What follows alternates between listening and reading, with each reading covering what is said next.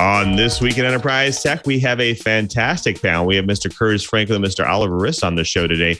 You may have heard what's going on in Eastern Europe, but what you may have not heard is about the cyber warfare that's going on over there. We'll definitely talk about that. Plus, quantum computing promises to help businesses solve problems that are beyond the reach of the conventional computer today.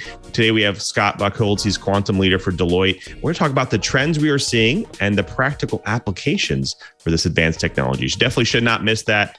TWiT on the set. Podcasts you love from people you trust. This is TWiT. This is TWiT, This Week in Enterprise Tech, episode 482, recorded February 25th, 2022. Nefarious Deed Doers. This episode of This Week in Enterprise Tech is brought to you by Linode. Develop, deploy, and scale your modern applications faster and easier. Get $100 in credit. Visit linode.com/TWiT. And by HackerRank. It's time to reboot your technical interviews with HackerRank's easy-to-use tools. With a pre-made question library, code playback, and built-in whiteboard, you'll be conducting better technical interviews and instantly identifying the right talent. Go to hackerrank.com/TWiT. Start a better tech interview for free today.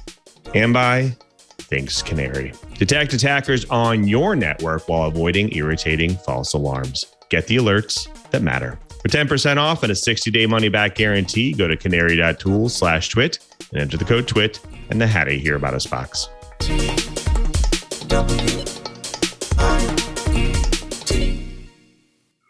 Welcome to TWiT, This Week in Enterprise Tech, the show that is dedicated to you, the enterprise professional, the IT pro, and that geek who just wants to know how this world is connected. I am your host, Louis Maresca, your guide through this big world of the enterprise. But I definitely can't guide you by myself. I need to bring in the professionals, the experts in their field. And today we have our longtime friend of the show and our favorite business technology journalist and editor. He's the executive editor at PC Mag. He's Mr. Oliver Rist. Oliver, welcome back to the show. How are you been? I've been okay. Thank you. Thanks for having me back. Enjoy the opportunity to snark some more. Fantastic. Now you're on the East Coast here, over in New England area. The weather treating you guys well over there? No. The weather hates us, and it was snowing, then it was icy, then it was rainy, then it was icy, then it was cold. So tonight's going to be really cold and icy, and that'll be a lot of fun. That's exactly what I'm seeing as well. I'm just wondering if I should venture out to even try to get the mail at this point, but we'll have to see how that goes. But, no. Thanks, Oliver, for being here. Well, speaking of experts, we also have the man who has the pulse of enterprise and security, and he's also a senior analyst at Omdia. He's Mr. Curt Franklin. Curtis, welcome back. What's been keeping you busy? Well, the big thing keeping me busy is the fact that it's currently 86 degrees and sunny. I just saw my neighbor walk past in board shorts and a T-shirt. So I am not worried about shoveling snow or slipping on ice.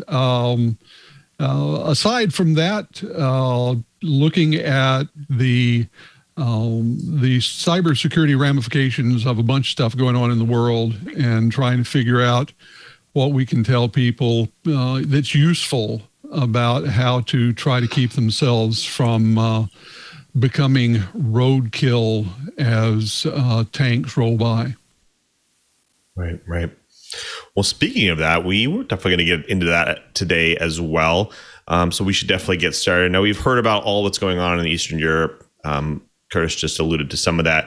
So we're going to talk a little bit about some of the trends that we're actually seeing both in cyber warfare and just kind of the impact of that and the potential of that and the potential impact. So we'll definitely get into that and have a good discussion there. Quantum computing promises to help businesses solve problems that are beyond the reach of the conventional high-speed, high-performance computer of today. Today we have Scott Buchholz. He's Government and Public Service CTO and U.S. quantum leader from Deloitte. We're going to talk about the trends we are seeing and the practices, applications, and the practical application of this advanced technology to some today's issues and problems out there. So we'll definitely get into all that coming up. So definitely stick around. But first, like we always do, let's go ahead and jump into this week's news blips. And with the rise of cyber threats and ransomware, organizations are doing everything they can to protect themselves. And if they can't make expensive changes, they sometimes look to cyber insurance as a way to fill the gap. Now, if you're wondering, the trend of cyber attacks to date, according to identity theft According to Identity Threat Research Center, there are 17% more publicly reported data breaches through September 30th, 2021 than in all of 2020.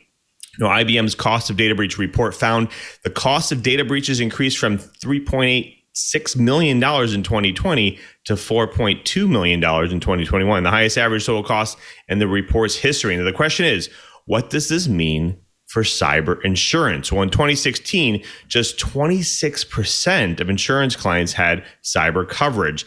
That number rose to 47% in 2020. And at the end of 2020, insurance policies jumped anywhere from 10 to 30%. Now, in the third quarter of 2021, the average cost of a cyber insurance premium climbed a record 27.6%, almost 30% there. Now, if the rates continue to rise, companies might decide it's not worth the cost. That is, if insurers continue to cover their industry. Aside from raising premiums, though, some insurers are reducing coverage from specific industries, including education and healthcare, limiting how much cyber coverage they offer or restricting contract terms. Now, some are extending standalone policies from cyber risk rather than bundling it in with wider coverage. In fact, after 41% of cyber insurance claims pertained to ransomware attacks in the first half of 2021, many insurance companies began capping how much they'll reimburse for these attacks. There it is. They're actually starting to cap it. Now, it may not be an ongoing solution for organizations anymore because of that. Now, another question we have to ask ourselves about cyber insurance is cyber insurance fueling ransomware attacks? On the other side of things, right? Well, with the huge payouts, the data is showing that it is. However, having a payout ceiling, this means organizations may be forced to take more stricter measures to protect themselves. It also makes them less likely to pay out the ransom. Now, whether you choose cyber insurance or not, make sure you have basic security things covered. Like, for instance, in the use of strong passwords and FA to kind of mandatory for employees. Make sure you're patching all systems and keeping security software up to date. Ingress and egress filtering is a must, as well as network segmentation. You must also have protocols in place to recover data after successful cyber attacks. You run data breach exercises. In fact, educate employees on the latest threats and test your plan regularly to determine vulnerabilities and make changes as needed. Now, there's no such thing as 100% secure, but having these measures in place will give you the peace of mind. You should make it easier to obtain cyber insurance even as well. Focus on the security fundamentals, of course, not only to qualify for an insurance policy, but to ensure it remains insurance and not your first and only line of defense.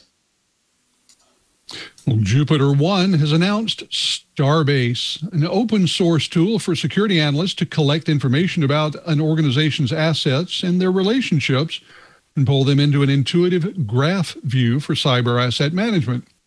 The graph data model, based on open source graph data platform Neo4j, makes it easier to see relationships between different assets and to perform complex relationship analysis. As a quick note, if you haven't yet begun to learn about graph databases and graph data, do yourself a favor and get started now. You know, security teams are tasked with protecting a rapidly growing number of assets, including systems with IP addresses, devices, cloud resources, traditional and software as a service applications, source code, network configurations, data, user identities, and access control rules from a dizzying array of threats. The challenge is compounded when dealing with transient environments where cloud and virtual resources change IP addresses, new systems are being added and removed regularly, and users are constantly moving. According to JupiterOne's president and CEO, Erkang Zhang, estimates that assets outpace employees 500 to 1 are pretty much reasonable. Included in that is the fact that organizations cannot defend what they don't know. Many security teams struggle to know what assets they have and poor visibility into how they relate to each other. Starbase will integrate with over 70 different systems that range from cloud service providers and source code control providers to internal developer platforms, vulnerability management platforms, and human resources platforms. Analysts can also query the data from the graph view, asking questions like, which user accounts represent my employees? Which of my employee user accounts have MFA disabled? And which of my source control repositories are accessible to outside collaborators? Starbase is available on GitHub. Nonprofit cyber. So no, it's not a group of hacker volunteers doing counter-hacking.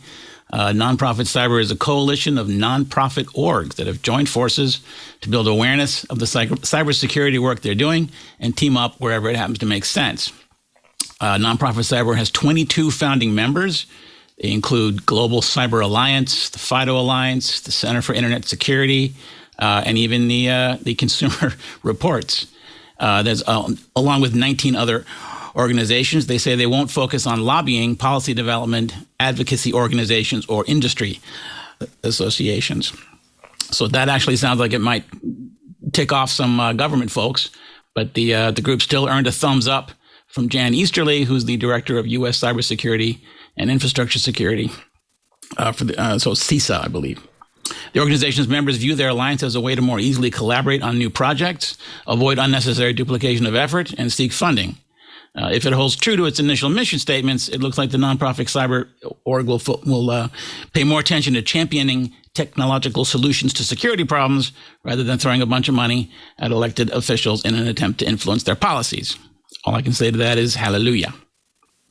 The EU is not shy from ensuring that organizations comply with data rules. We know that. With GDPR alone has caused a ripple effect across the industry. Well, the latest news means that companies will now have to make it easier to move data between software and services. The European Union unveiled new rules that will make it easier for users to transfer data generated from products like Amazon.com, Alexa, or even Tesla vehicle. Now, the European Commission's Data Act will set rules on how companies can access so-called non-personal data or data that does not contain any information that identifies an individual. The proposal will impact a wide variety of sources, including information collected in machinery and connected devices, such as smart home appliances. For example, under the new rules, the driver of a car could request that any data generated on the performance of the vehicle be sent to a repair shop of their choice. This could help customers get cheaper services rather than being obligated to go directly to the car company, according to the commission. Now, let's think about this for a second. We talk about cloud vendor lock-in all the time and how it's hard because of data storage. Well, this may also mean cloud storage providers will need to make it easier for people to make sure they share their data as well. Now, how long do organizations actually have here? Well, the proposal will now go to the EU countries and the European Parliament for approval, but it can actually take years to go into effect. What we do know is this could also cause another ripple in the industry in favor of the user. Let's hope so. Well, folks, that does it for the blips. Next up, the bites. But before we get to the bites, we do have to thank a really great sponsor of This Week in Enterprise Tech, and that's Linode. Now, whether you're developing a personal project or managing large workloads, you deserve simple, affordable, and accessible cloud computing solutions. Now, with Linode, build applications using a simple cloud manager API or CLI. Quickly scale up or down with standard VMs, dedicated CPUs, and enterprise-grade GPUs. Now, why should you choose Linode? Well, you'll get a support experience above the rest. People choose Linode because they demand a better customer experience. That customer support experience is very important. Now, Linode's independent and mission drive them to different standards where the customer is driving force behind everything they do. Now, they have pay-as-you-go, predictable and transparent pricing. Linode pioneered the predictable flat pricing model for cloud computing. No more anxiety over hidden costs. They make it simple to launch and scale in the cloud. With Linode, you'll get flat pricing across every global data center, an intuitive cloud manager, full-featured API, best-in-class documentation, and award-winning support. Linode makes it easy to manage your applications in the cloud. Now, Linode has proven secure and reliable enterprise-grade infrastructure with 11 data centers worldwide, extensive peering relationships, and their next-generation network. Linode delivers the modern infrastructure and performance you need to innovate at scale. Now, whatever you want to do, they can do. You can host your website, build your app, store or backup media, easily launch and enrich your developer applications, hosted services, websites, AI and machine learning workloads, gaming services, or even CI/CD environments. Launch and scale in the cloud with their virtual machines. Plus, you can choose shared and dedicated compute instances, or you can use your $100 in credit on S3 compatible object storage, manage Kubernetes, and much, much more. Linode was rated the easiest to use by G2 Crowd in 2021. That's why cloud developers choose Linode. because they can make managing complex cloud infrastructure easy with simple bundled pricing, full-featured API, and 100% human support. Linode helped pioneer cloud computing back in 2003, 3 years before AWS, so they have longevity you can trust. Develop, deploy, and scale your modern applications faster and easier. Get $100 in credit. Visit linode.com/TWiT. That's linode.com/TWiT. And we thank Linode for their support of This Week in Enterprise Tech. Well, folks, it's now time for the bites. Now, we all know tensions continue to be mounted over in the Eastern European countries. We've actually seen a bunch of things starting to surface, a bunch of large surface areas of impact happening here. Now, on one front, we're seeing a lot of cyber warfare. We're seeing a steep trend there. The fears are being fueled by both a recent president and by the nature of the malicious activity directed at organizations in Ukraine over the past several months by cyber threat actors believed to be affiliated with the Russian government. Now, Russia has shown a tendency to use hybrid cyber warfare approaches. In fact, both kinetic and cyber in previous conflicts, and what's playing out currently is in line with that approach. And combined with the fact that Western nations have imposed those sanctions we've heard about, has left Russia with few options at the risk of being cut off entirely from the global financial systems. Now, much of the immediate concern is focused on a flurry of malicious activity targeted at Ukrainian organizations. We're seeing things like data wiping software against like the Ukrainian government systems and financial institutions. We are seeing BGP hacks, DNS warnings, DDoS attacks, and traffic rerouting.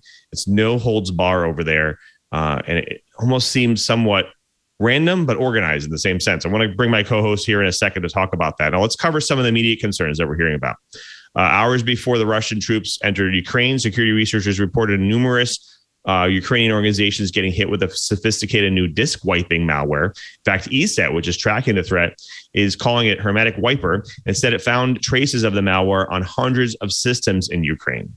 Now, Symantec reported the malware being deployed against organizations in Ukraine's defense, financial, and aviation IT service sectors. The malware all appears to be designed solely to damage the MBR, the master boot record, on most Windows machines, making them unbootable and compromised. Now, we heard there's also another similar disk wiping tool called Whispergate. And in fact, we've had that kind of been in comparison with 2017's NotPetya, now, which is actually initially appeared to be ransomware that actually wipes your disk as well. So they're all kind of comparable and they're all kind of doing the same thing, but they're being used in this attack.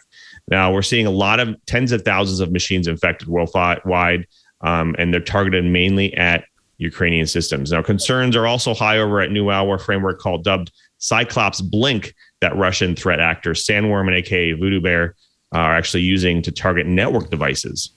Now, Sandworm is the threat actor behind NotPetya outbreak, the 2015 Black Energy attack that temporarily crippled Ukrainian's power grid, and the first ever cyber weapon developed specifically to target electric systems at scale.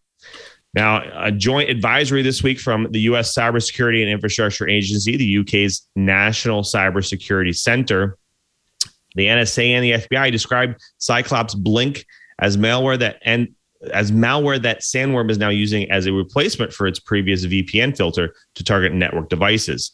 In fact, VPN filter infected some 500,000 routers worldwide, and Cyclops Blink was developed shortly after that in 2019.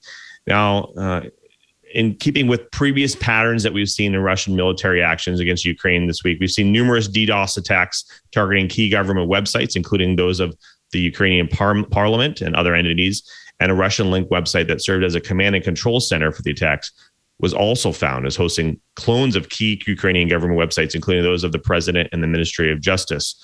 There's a lot going on over there. It seems like there's more and more every day. I want to bring my co-host back in and talk a little bit about this, what's going on. Obviously, we're seeing a lot of attacks going on in different parts of the sector. Obviously, websites, information sharing websites. We're seeing targeted government systems. Obviously, it seems like tactics to create chaos in many different parts of the sector here. Do we feel like this will continue? Where do we see this kind of impacting the Ukrainian government? Curtis, I want to throw this to you. Well, the important thing to note is that the the things that we're seeing are not specifically designed to create chaos. Chaos is the sort of thing, there are national actors who do that. Iran is noted for that, just to sort of throw little chaos bombs into systems. No, the stuff that we're seeing being tossed at Ukraine is designed to cripple systems, to deny IT systems to government and to the warfighters for a variety of reasons. I mean, it's the explicit aim of this particular exercise from the Russians to enact a change in government of the Ukraine. So they are trying to cripple the current government. They are trying to deny them the ability to communicate amongst themselves and to their warfighters. We will almost certainly see more attacks sent against critical infrastructure, communications. We've already seen attacks on their 5G and cellular networks. There will be more against their power grid. And it is highly likely that we will see attacks on other energy systems as well.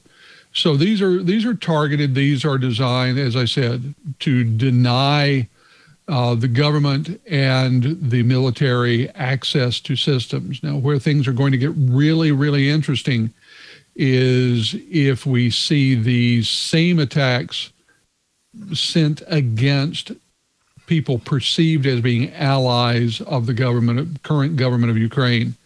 Who might that be? Well, any member of NATO, so that's almost all of Western Europe and the U.S.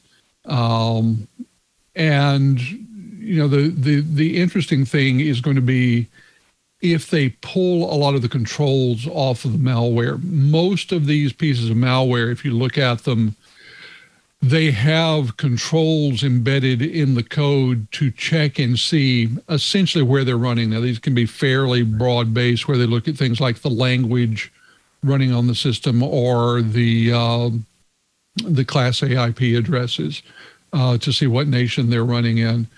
Pull those off, and they become tools that can be used against any system anywhere. And if we start to see those controls being pulled off, that's when we'll know that we're moving to what amounts to cyber total warfare. It won't surprise me if we don't get there fairly soon, and that's when life gets entertaining for an awful lot of organizations across Europe and North America. Right. I think it's good that you brought up the fact that this is not just going to impact the Ukrainian areas. Obviously, we in fact we saw the director of cybersecurity infrastructure security agency Jen Esterly actually put out shields up warning last week, knowing that all organizations in the U.S. are also at risk. The question is, what should organizations be doing at this point that they are not already doing? Oliver, what do you think? Well, aside from what Curt said. As at PC Mag, we got the press release from CISA, shields up. I know I'm a little bit of a curmudgeon, or a wise ass, but like that doesn't actually mean anything.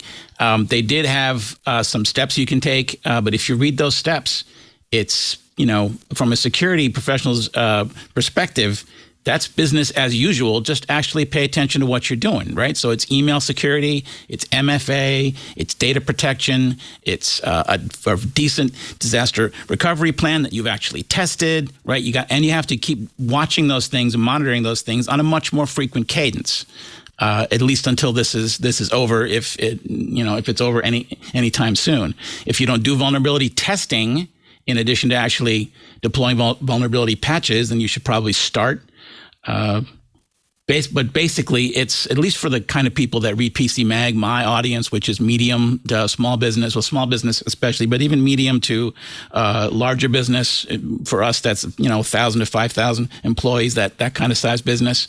There's not a lot you can really do against the Russians. Plus, you have to also think about unless it's open warfare, is really not a lot of upside to the Russians jumping your business while they're fighting the Ukraine. I mean, maybe that'll happen in the future, but right now, I don't think you have to lose your mind. That's just me. Yeah, I agree. I think it's interesting here. I think you said some good things here. Is obviously pay more attention. So I like to point out a couple of things. Obviously, most organizations should have some kind of endpoint protection and anomaly detection. So that should help in some cases. That's number one. Number two is I like the fact that you're calling out, hey, be more aware. And Curtis, I'm going to get your thoughts on this as well. Like, this is kind of an education thing for users. People who are the targets for most of these attacks are usually social engineering techniques. They're ones coming through email. They're ones coming through files being downloaded. They're usually weak passwords from users. So making them aware of this and making sure that organizations enforce better policies is probably a place to start, don't you think? Oh, it really is. And, as Oliver said, in a very real sense, the shields up warning, while it sounds very dramatic, it boils down to, all that stuff we've been telling you for the past 10 years you should be doing in cybersecurity. Well, we mean it now. There's nothing new there. What it does say is that you should be having new conversations, reinforcing conversations with your employees, telling them to be serious about watching where email is coming from. If they have any question about any attachment, send it to the IT department. Let the IT department open it first and send it back. This is not the time to be taking great cyber adventures on your work PC at lunchtime. Don't go off and spelunking in the nether regions of the web. And in terms of what's new or what might be actually different, I would say a couple of things. One, this is a really good time to have a conversation with your software and service supply chain. Touch base with your MSSPs, with your cloud service providers, with your SaaS vendors to find out what they're doing and make sure that you are coordinating with them. If you have good teams on your active domain maintenance now, this would be a fine time to be going through and double checking all of your permissions and your user lists to see how many of your users, of their permissions, and especially your admin users or super users, how many of those accounts might be years old? If they belong to people who really should have received a gold watch by now, might be time to drop the permission level. So again, good cyber hygiene. This is a time to maintain fabulous communications with all of your providers, and just be aware that things are likely to happen. So, have all of your response mechanisms warming up and sitting in a ready to deploy state. You don't want to be caught flat-footed anytime this year. Now, one recent thing that just came up, we've seen this a lot on Twitter and some other forums that are out there on the web. And in fact, you just brought it up before the show actually started, is the kind of the hackers wanted sign going up. Can you maybe elaborate on what's going on there? Sure. Well, we just before airtime, I saw this, that the government of Ukraine has put out a call for people around the world to join a cyber team to help defend them against these incursions in cyberspace from Russia. They recognize that this is an area where, they really can't have too many people defending them. So they put out a global call. It's going to be interesting to see, A, who responds, and B, whether that response remains purely defensive. Given the current the current state of mind in a lot of places, it won't surprise me if they don't have a fair number of volunteers. And given the way that warfare is going these days, it will surprise me not at all if they don't turn some of that talent to offensive measures as well as defensive. Right. Oliver, I want to throw it to you last here. I think Curtis brought up a good point. You said don't have organizations or individual organizations spelunking or running out on the internet trying to find solutions right away.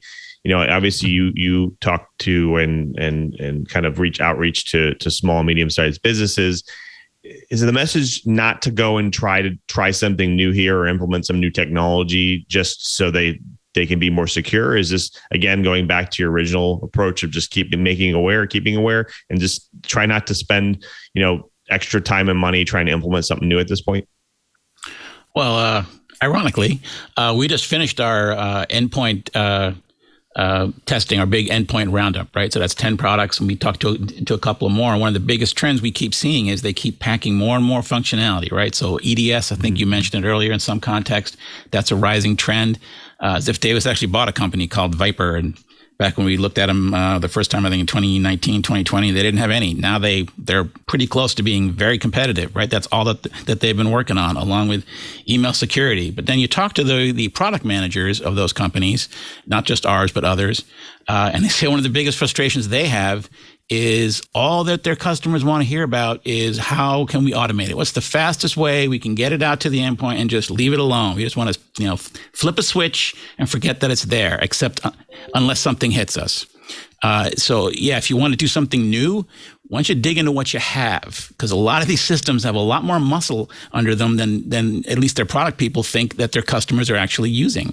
Dig in. If you don't know how to use your endpoint's EDS system or intrusion full on IDS, or I think somebody calls it XDS, whatever it's called, find out how that works. Take a class. Do what you got to do. Get that running, right? If they do SSO, if they do all these other things, find them, use them. You probably already have more than you think you do. Leverage your investment. Great. That's great. Thanks, Oliver. Well, I think that does it for that bite. I'm sure that we'll continue to be talking about this in the weeks to come. A lot more things coming up each and every day. So I'm sure we'll come back to it.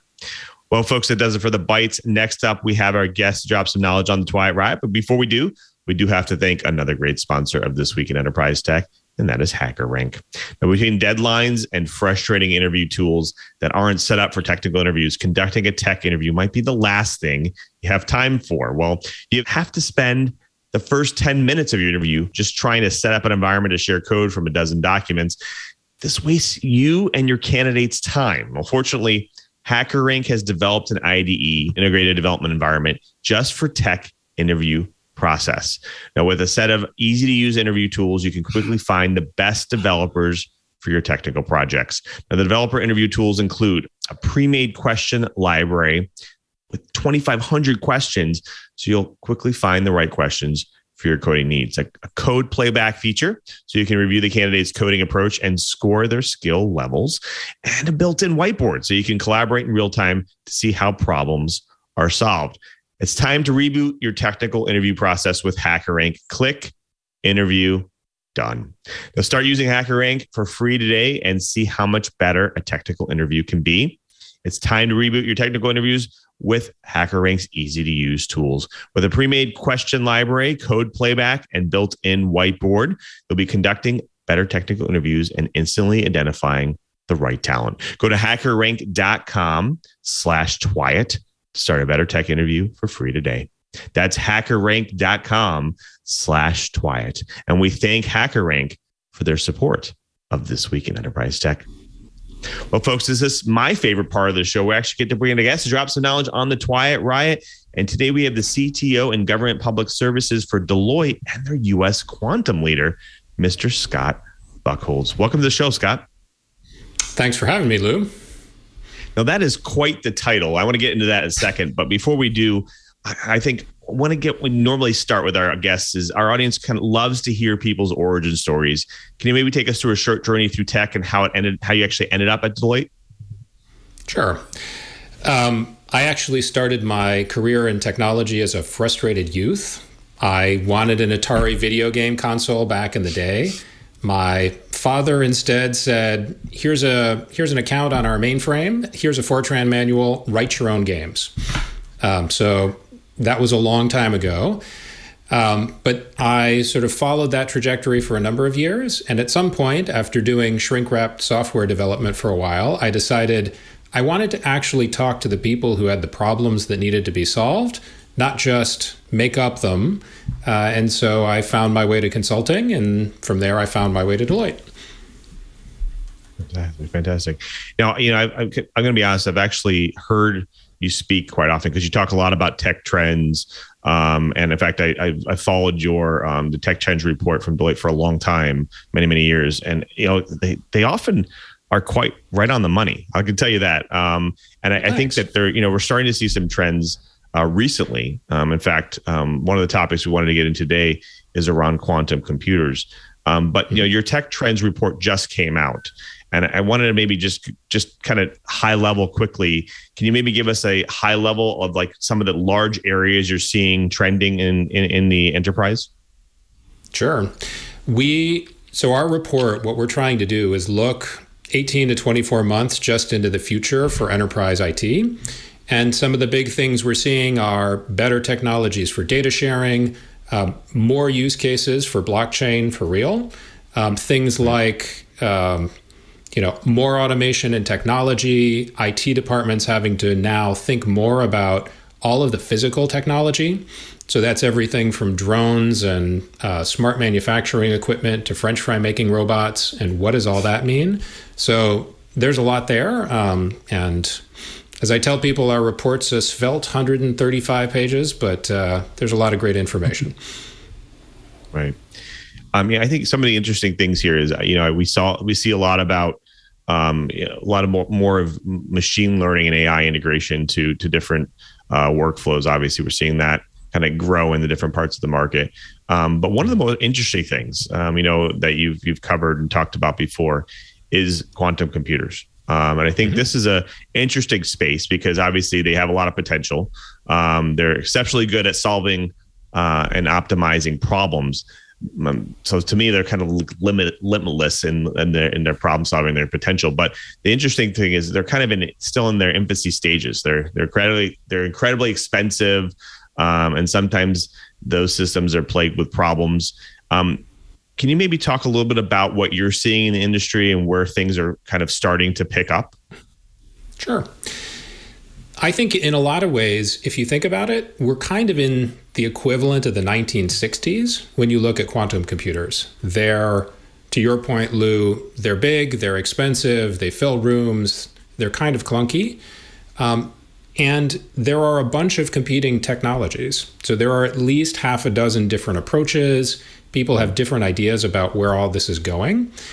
And so if you think about what it might have been like in the 60s, there was a tremendous amount of excitement because people could see where this was going over time.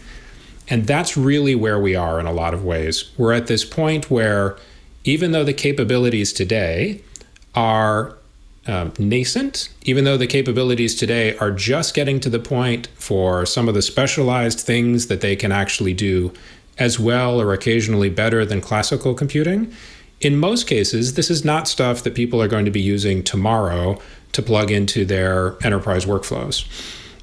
But if you squint your eyes a little bit, you can actually see the combination of engineering problems and research problems that need to be solved that are actually going to make it so that everybody uses these things all the time.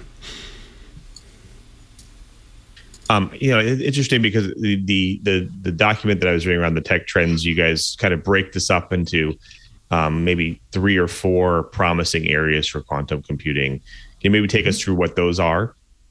Sure. We So when we think about quantum computing itself, there tend to be a bunch of different use cases. The big classifications are the idea of quantum chemistry and quantum materials science. So actually, if you look back, the original work, the suggestion by Robert Feynman, was actually that you could use the power of atoms to simulate other atoms. And that's really what we're talking about when we look at that aspect of quantum computing. So the idea of being able to do better drug discovery, better materials research, better chemical development, all sorts of things in silico, as opposed to doing them in a lab.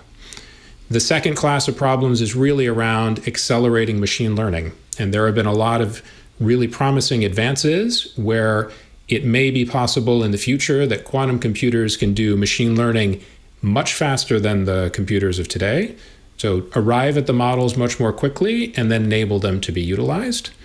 And then the last space tends to be around sort of large-scale data analysis and other things where people are looking at how do we use the capabilities, how do we use the theoretical power, and today the real power in some cases, to actually do large-scale mathematical modeling and data analysis and other things. And so there's a tremendous amount of opportunity in the space.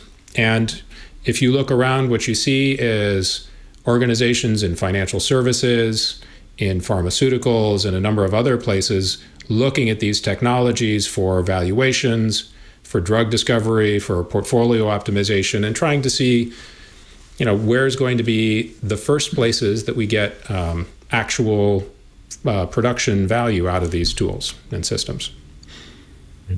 Now, one thing we're obviously seeing worldwide, we're hearing a lot about supply chain issues, and a lot of organizations are trying to figure things out. They're trying to, write algorithms and models around, better places to essentially find more resources, or maybe more effective and efficient routes for drivers since they have less of them.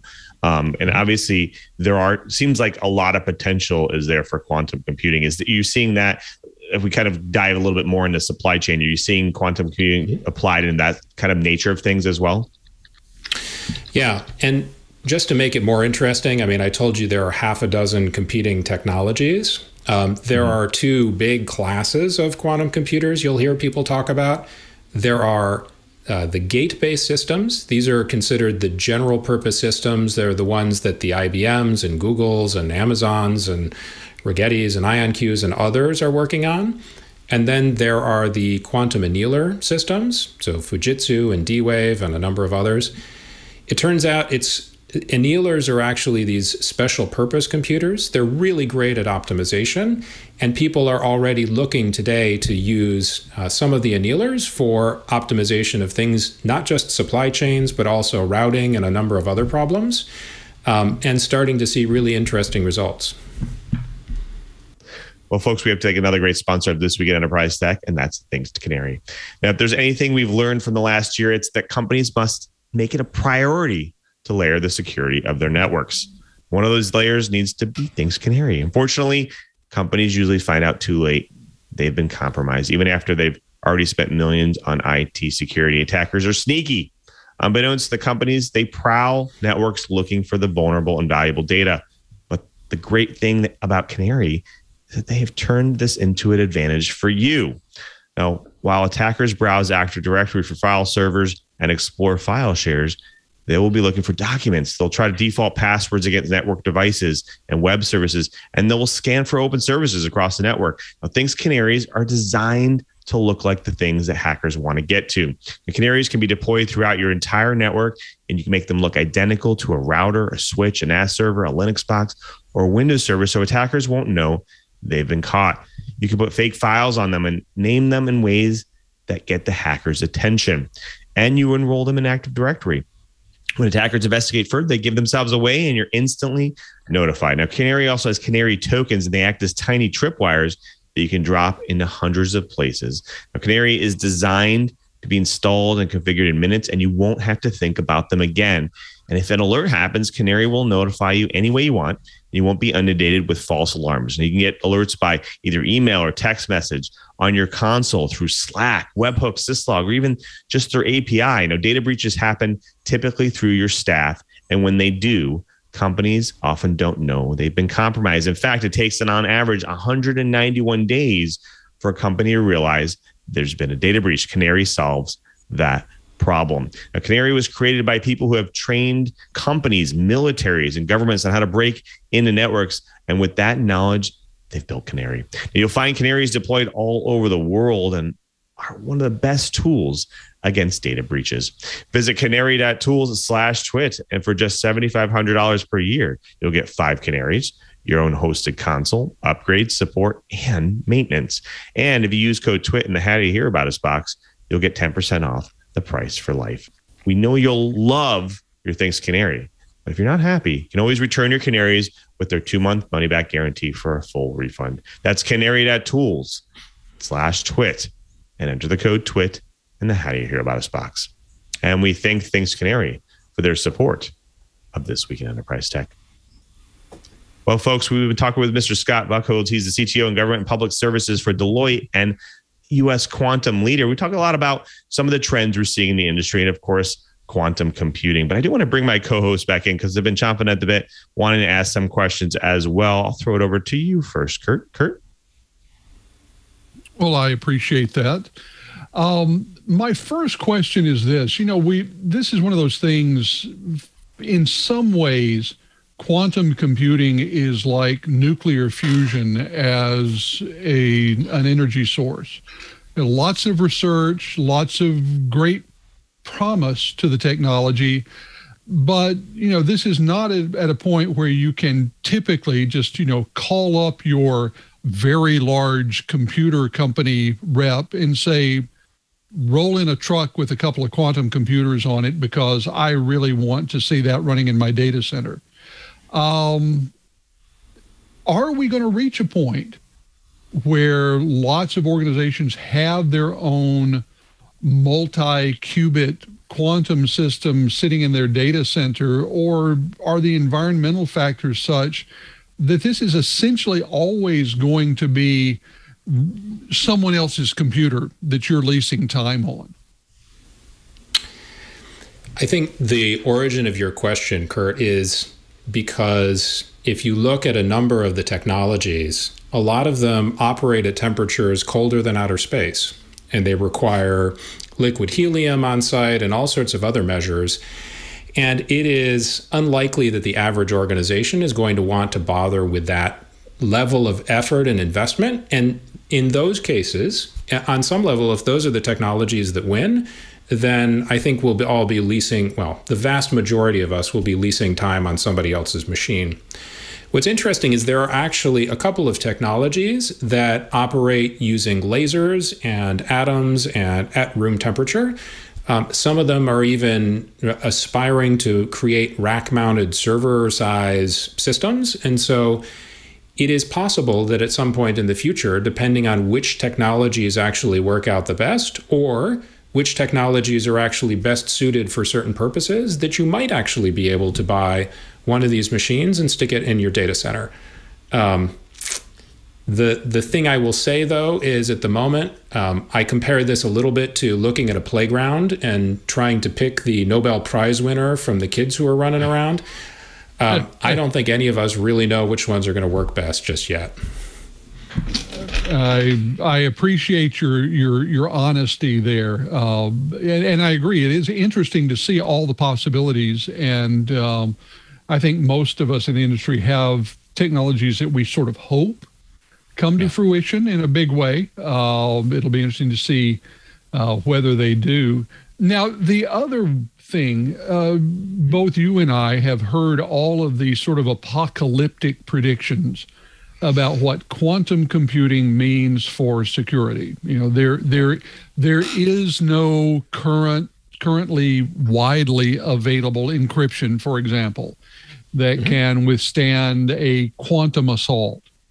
Given what we know about the state of quantum availability, how worried should the average organization be that their current encryption key-based technologies are about to be made obsolete by bad guys with quantum computers? Is this a rational fear compared to all of the other fears that they need to have on their list of concerns? I think the first thing to remember is the most optimistic estimations of when there will be a quantum computer that can break into people's existing encryption is 5 years. There are a lot of estimates where people say it's 10 years away, but it's not for tomorrow. And so on some level, Curt, given the list of things that you could be worried about, as you all were speaking about earlier, this is probably not the top of the list. Part of what's going on, I would say, is a couple of things. First, the National Institute of Standards and Technology, or NIST, is working on identifying the standards that they approve of that should actually be rolled out as quantum-proof encryption.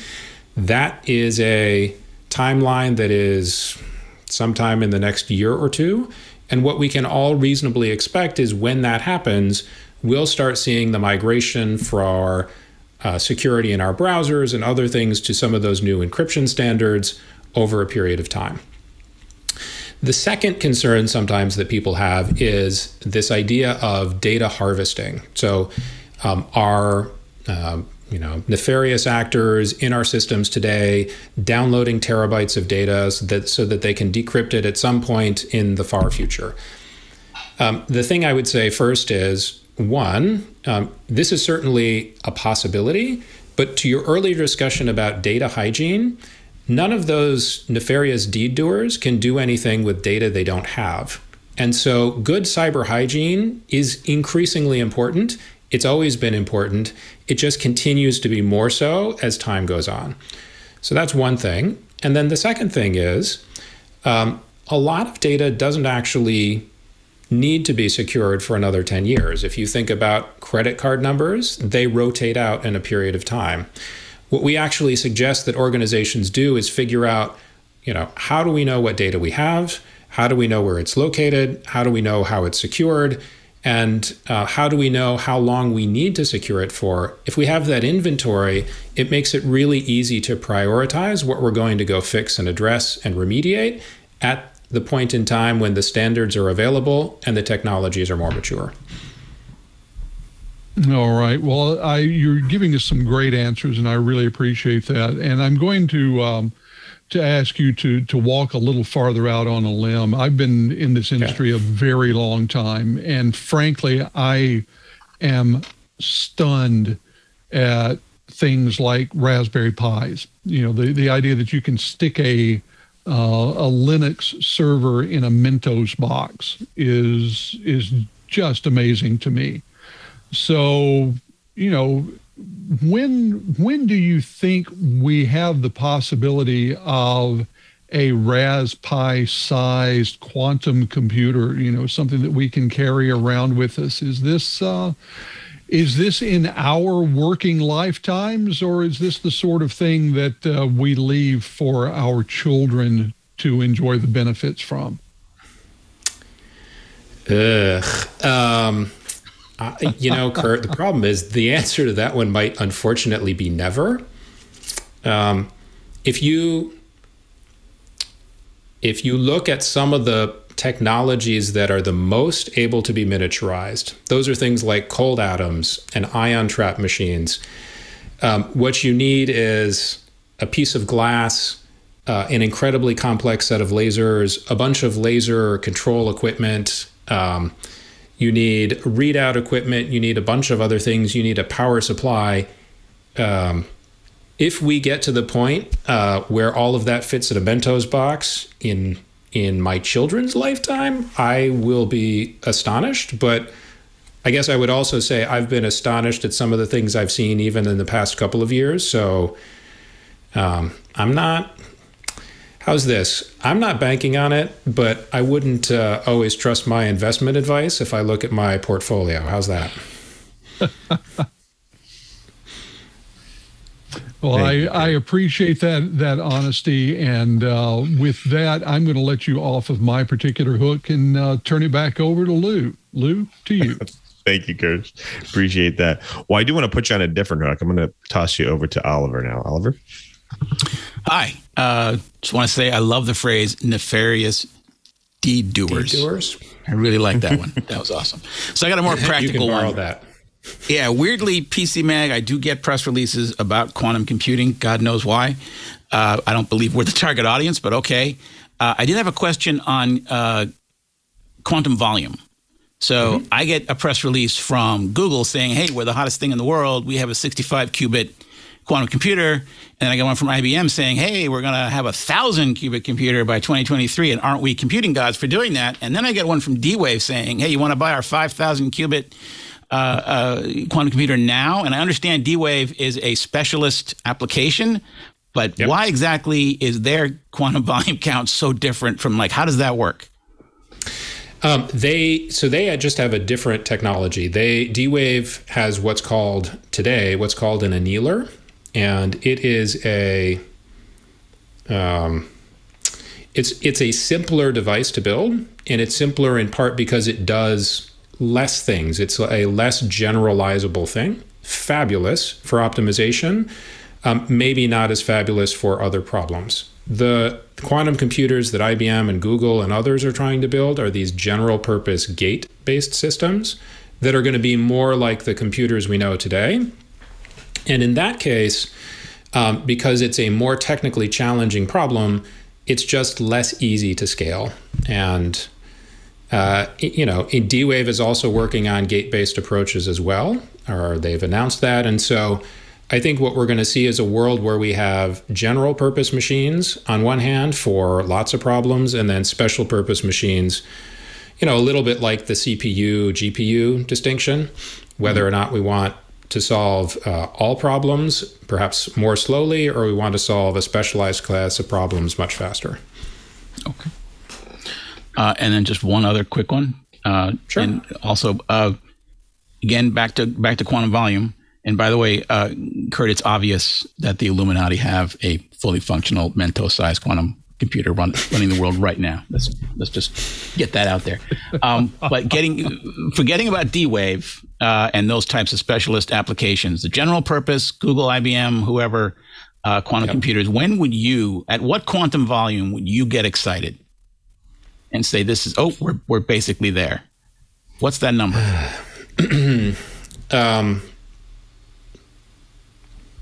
I don't know that quantum volume gets us entirely the answer we need. So here's part of the challenge. It's this intersection of not just how much volume and other things do we have, but it's also what are the error rates? What are the gate resolution times? So what's the time to actually communicate between two atoms or two photons? What's the propagation time? What's the overall stability time of the machine? So if we are trying to do a complex problem and gate propagation is high, but fidelity time is low, we may not be able to get a deep enough circuit to actually solve the problems. And so I wish I could give you an easy answer for quantum volume.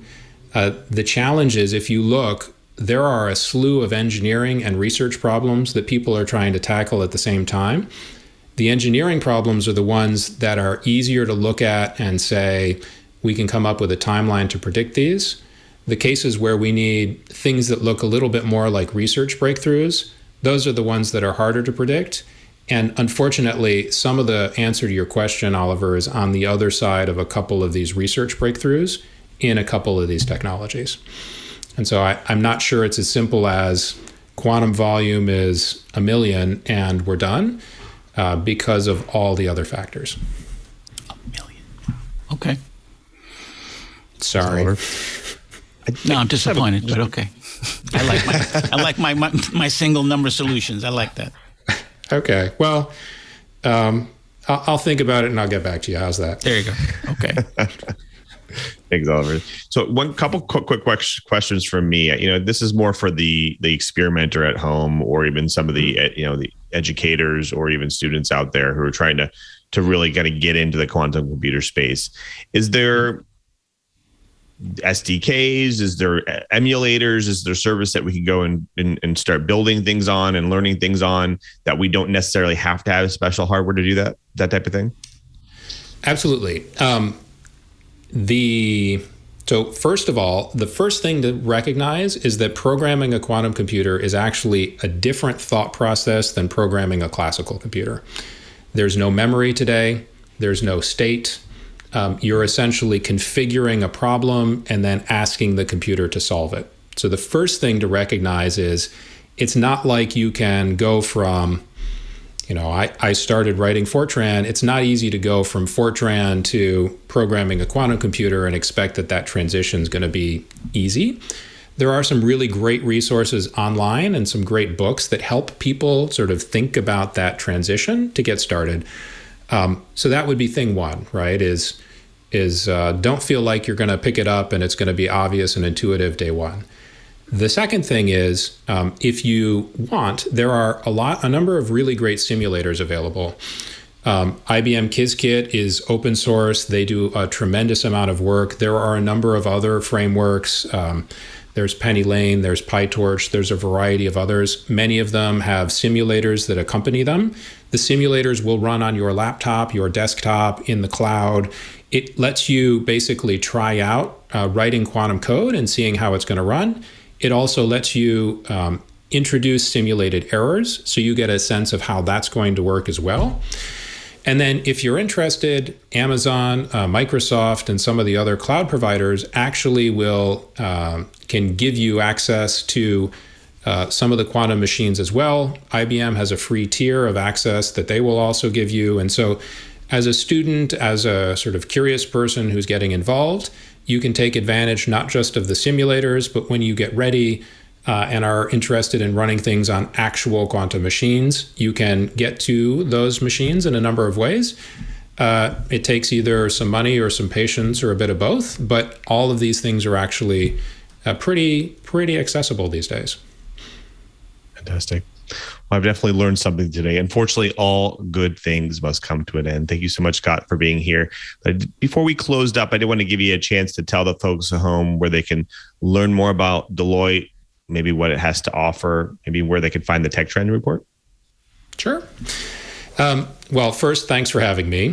For those who are curious, dropping Deloitte Tech Trends in your favorite search engine will take you to our Tech Trends report.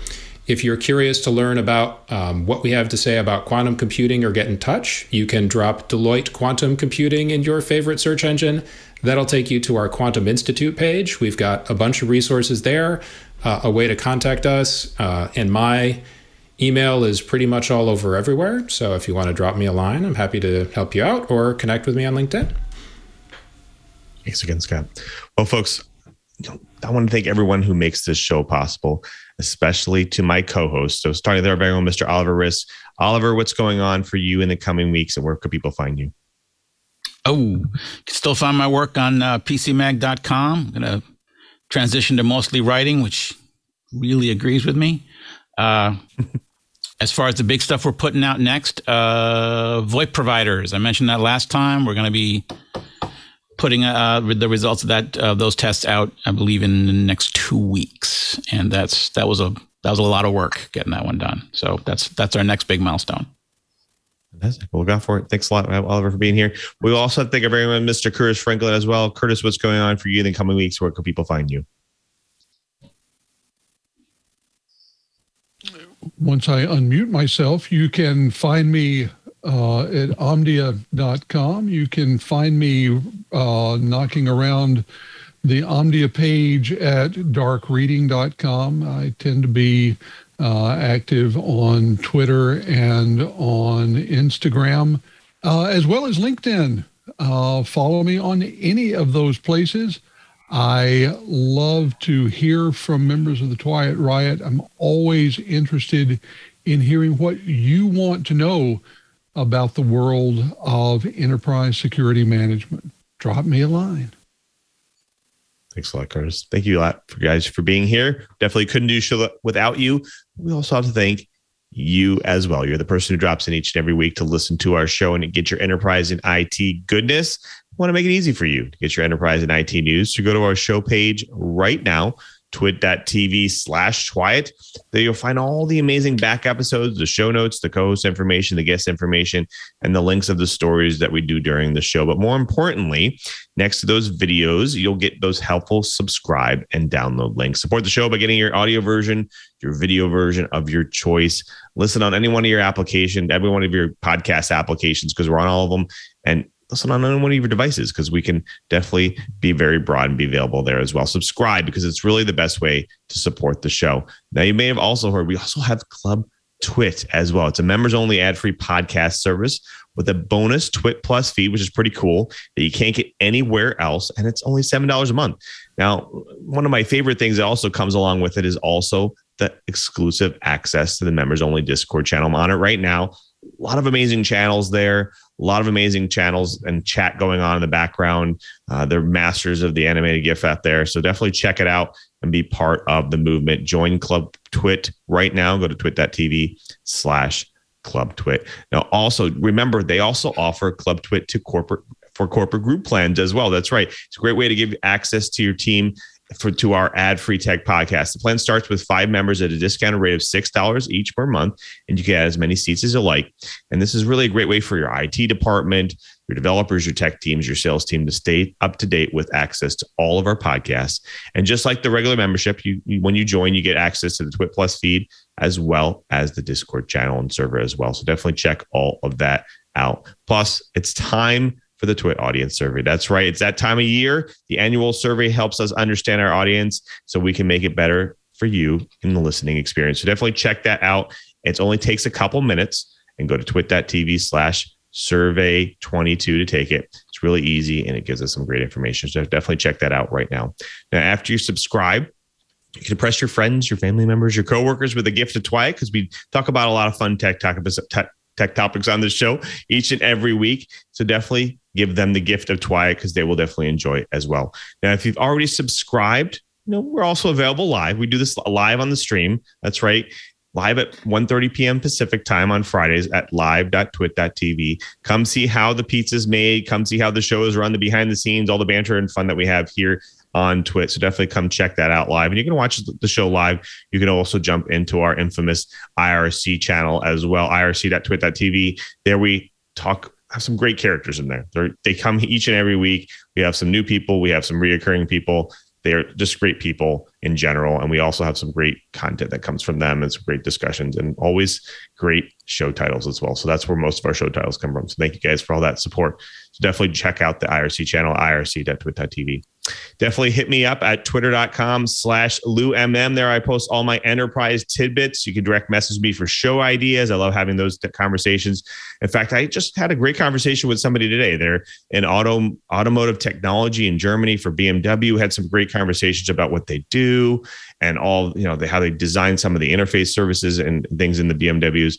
Really great conversation. Definitely hit me up. I love having conversations like that. If you were interested in what I do during my normal work week at Microsoft, definitely check out developers.microsoft.com/office. There we post our latest and greatest ways to customize the Office experience. Check out Office Script. It's our newest and latest, greatest way to create macros that run on the web. That's right. Now you can have your Excel spreadsheets that are in the web.